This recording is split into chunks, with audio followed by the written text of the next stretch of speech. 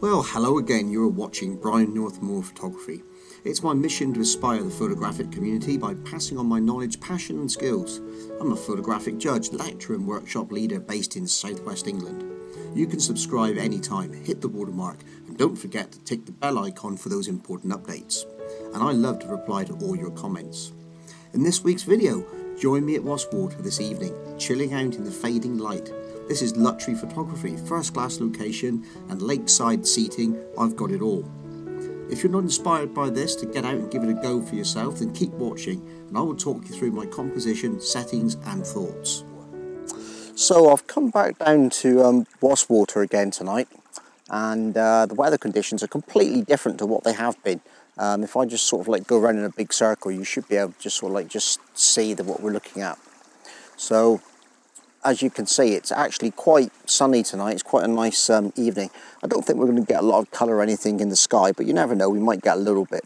But what we will get is those nice warm golden hour sort of tones, and those tones straight after sunset as well. So I think I'll stay around for a little while. I couldn't really get to the location that I had in mind. It's fenced off. Didn't appear to be any sort of public access to it, and I don't really want to start jumping fences. I don't think it's the right thing to do. I wouldn't want somebody to suddenly jump into my garden and take a photograph.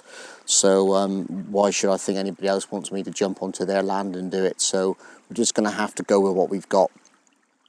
I'm going to set the camera up now, then I'll explain to you my composition. And it'll be a matter of just sitting here really, I think, and just taking a few snaps as the sun goes down. And yeah, it's a pretty fantastic way to spend an evening really. So yeah, once I've set the camera up and I've sorted out exactly what the composition is, I'll give you an idea of what I'm doing. So the camera's all set up. I don't know if it's me just getting older or whatever, I don't know, but I bought a small stool to sit on the other day. It weighs absolutely nothing, puts it in the camera bag. And it makes life a lot easier, I've got to say. I'm just sat here watching Ruby, watching the sun slowly set, watching the light levels change. The camera's set up and ready to fire when I want it to. At the moment the contrast rate level's just far too high, I wouldn't make a good picture. So when that sun just dips below, and there's still some light in the sky and light in the water, we'll do it. Hopefully as things cool down, the water will even out and we'll lose those reflections. But I'll put on a 6-stop ND anyway if I need to, just to do that. Because of the shape of the sky, because of the shape of the fells and that around that I'm trying to deal with, I'm not going to be able to. Sorry, Ruby's distracted me. I'm not going to be able to use a neutral density grad to hold the sky back in, so I'll bracket my exposures and we'll just see how it goes. So I'm just going to sit here for a little bit longer now and then just see what happens in a minute. So I've been sat here now doing a number of different pictures, and basically I'm showing you the back of the camera so you can roughly see what I've got set up. Don't know how this is going to come out on the screen, so it's a bit of an experiment really.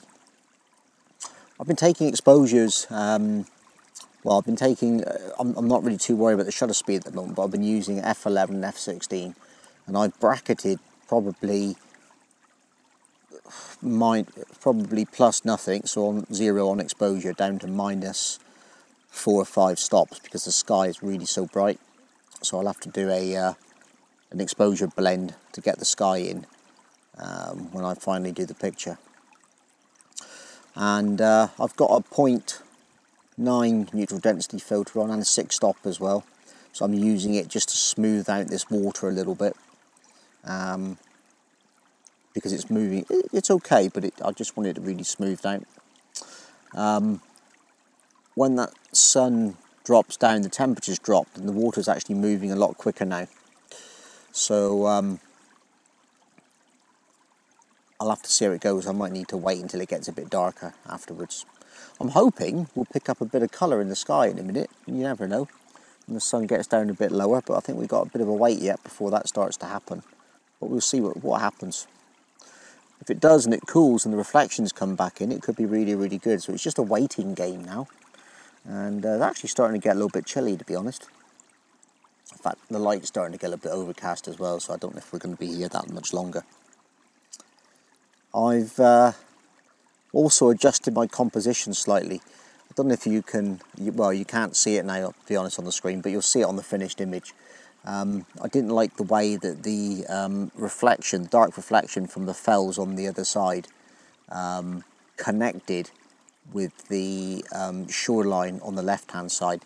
And it's those little things that make all the difference. I wanted that continuation of water from in front of the camera and then down around to the left. I wanted that flow. And when the shadow and the shoreline connected, it kind of broke that rhythm for me, and it just didn't feel right. So that's what I'm looking at doing. The sun is just about gone down now below that horizon. So we can keep taking a few more pics and just see how it goes. Because the sun's going down all the time, the exposure is changing all the time. So I'm having to constantly readjust. So I'm shooting at f. And what I do as well is in fact I'll show you on the playback. You'll see that I put my hand in front of the camera. And that just marks where one set of exposure ends and another set begins.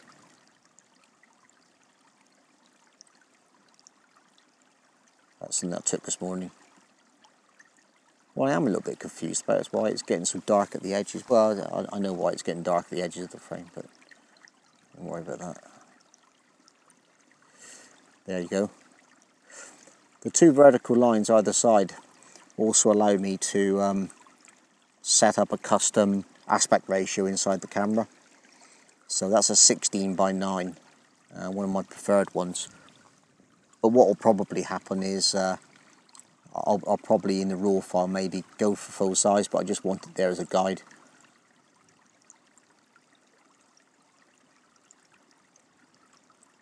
So I'm going to get back to shooting, and I'll let you know when I've finished.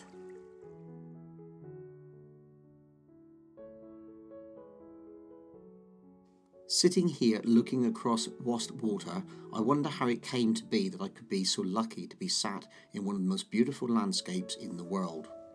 Watching Ruby play in the water, measuring time by the movement of the sun, not in hours, minutes, seconds, or megabits per second. Landscape photography is not just about getting the photograph. Well, not for me, anyway. It's just as important to enjoy the process and just being here.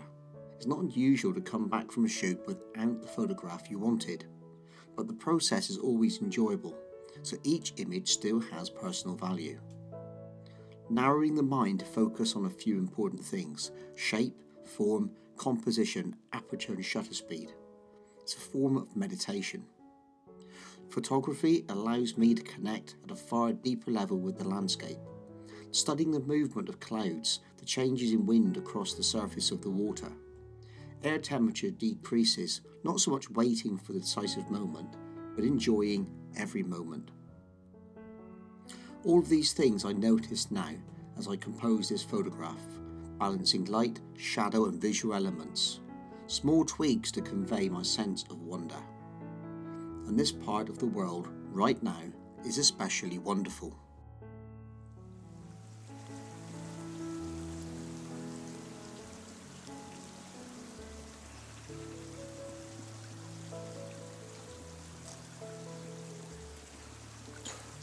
Well, that, folks, is it. The light's where it is now.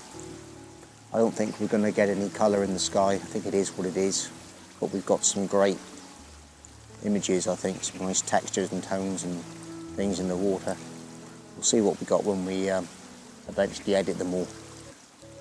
But yeah, that's it for tonight. So I hope you all enjoyed the video. Help me out and subscribe. Don't forget the bell icon, give a thumbs up or down, and please comment below. Most of all, enjoy your photography, stay safe, and I'll see you next time.